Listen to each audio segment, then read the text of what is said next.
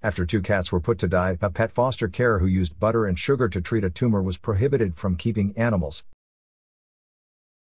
Miss Wade, 45, owns 7 cats and was fostering 5 dogs for the Pointers in Need organisation in Wales.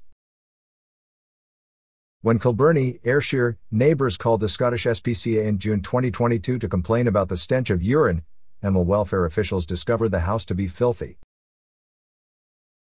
Wade claimed to have had 1 home inspection since 2020, and the SPCA inspector who visited the property described it as one of the worst settings they had ever seen.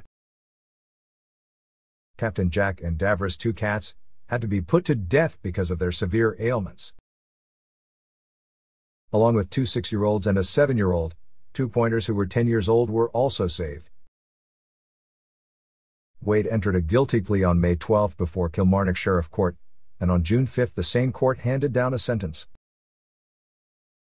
The SPCA argued that the punishment was too mild despite the fact that she received a 3-year prohibition against owning or keeping animals as well as a 12-month supervision order.